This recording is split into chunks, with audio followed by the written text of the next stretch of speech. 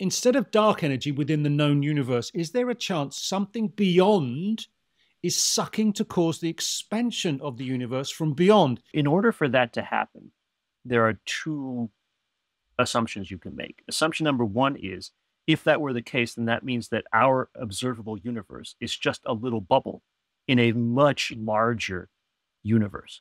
And something around the outside can therefore create that kind of expansion through suction. The other situation might be that if we, as a four-dimensional space-time, were embedded in a five-dimensional membrane, you could imagine that our four-dimensional thing is expanding in the fifth-dimensional thing almost because of something, say, a surface tension.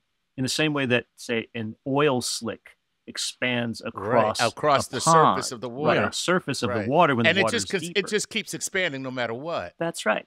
Could we not use that to travel, like a pond skater across the surface of the pond? If it is some kind of surface tension, that would be an awesome way to travel in the fifth dimension. There you go. Balarasundram and Lisa Randall, they came up with this idea some years ago, suggesting that if indeed our space-time were connected to other four-dimensional space-time via membranes, that might explain things like why gravity is so much weaker on same distance scales as the nuclear force. Gravity is embarrassingly weak. Right. All the rest of this. Yeah.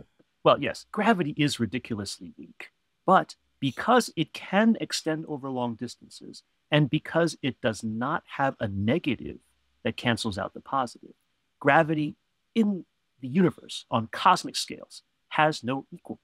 Yeah. I may be weak, but I'll beat your ass any day. Come on with it. What you want to do? I'm gravity.